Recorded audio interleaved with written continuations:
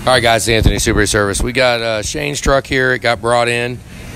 We took a sample out of it. He said he thought it might have unleaded in it, but it actually smells and acts like kerosene. I don't think that's diesel. You can smell it, so I burnt some outside and it didn't really light because it was outside, but yeah, gas won't do that. Gas would ignite up and just burn quick. So we already did it outside, so don't think I'm doing it in here without having